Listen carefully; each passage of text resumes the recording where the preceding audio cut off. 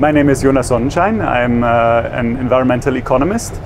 I have done research in climate and energy policy, evaluated several of these policies. And now I have moved to Slovenia, where I again work with policy issues, but also with sustainable lifestyle choices and more specifically with aviation. I think the 1.5 degree target in particular is almost impossible to reach, because we would rely on technology that is science fiction. So it would require us to suck CO2 from the atmosphere in quantities that are as big as large parts of our whole world's ecosystem. That doesn't mean we shouldn't do everything and try to get there. So it is an accumulative problem, climate change. So even if we can reduce the temperature increase until the end of the century from, say, 2.5 to 2 degrees, that's great and it's very important. So when I say it's not very realistic, it doesn't mean we shouldn't try everything to get there. Of course, on a global level, we have not managed to reduce emissions so far. They just fell when there was a major economic crisis. But at a sectoral level, we can clearly see success. So there are countries with cars that are much smaller, much more efficient, because they have higher car taxes when you buy them.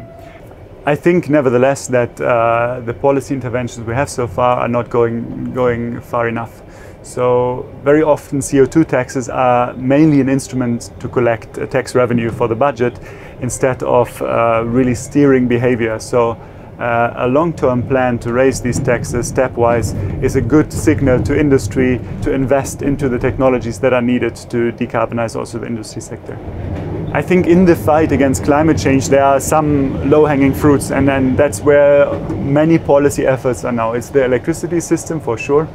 Transport is a very tricky one because it's not a point source. So Tež is one big power plant. It contributes more than a quarter of all the Slovenian emissions. So that's a quite easy target to tackle. While transport, there's so much transit transport, there are hundreds and thousands of cars in Slovenia. So to transform this system is much more complex. And I think that's also one explanation why way too little is done in that sector. I think air transport is one of the big challenges. So far on a global level, just around 5% of global greenhouse gas emissions come from the aviation sector, but this percentage is increasing. The sector is growing at enormous rates.